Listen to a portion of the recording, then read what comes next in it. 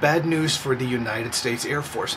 An individual by the name of Monica Witt is said to have defected from the intelligence section of the Air Force to the Islamic Republic of Iran. Officials are saying that the information that she carries with her is extremely damaging to the United States government. Miss Witt defected to Iran nearly 6 years ago in 2013. She was a counterintelligence officer for the Air Force of Special Investigations. She has been charged with espionage along with 4 Iranian hackers. Prosecutors say they targeted former colleagues of Miss Witt in the intelligence community. The Iranians were acting on behalf of the government-linked Iranian Revolutionary Guard Corps. The unsealed indictment lays out the charge.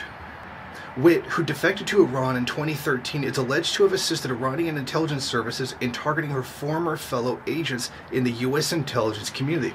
Witt is also alleged to have disclosed the codename and classified mission of a U.S. Department of Defense Special Access Program.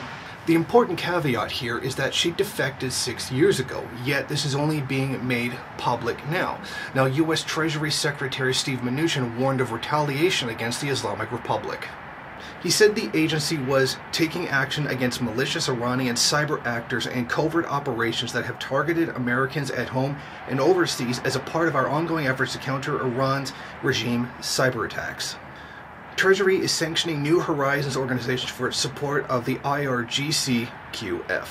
New Horizon hosts international conferences that have provided Iranian intelligence officers a platform to recruit and collect damaging information from attendees while propagating anti-Semitism and Holocaust denial.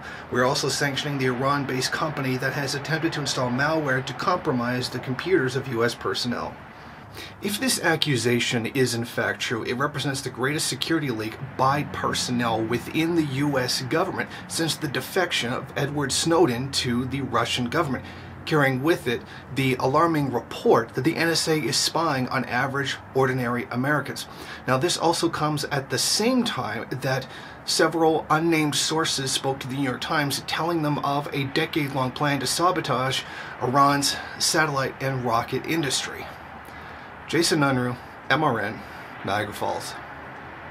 Thank you for watching. If you like this program, then please head over to my Patreon page and set up a monthly donation. It's your donations that keep this program running. Also, if you would like, please rate, comment, subscribe, and share in various social media.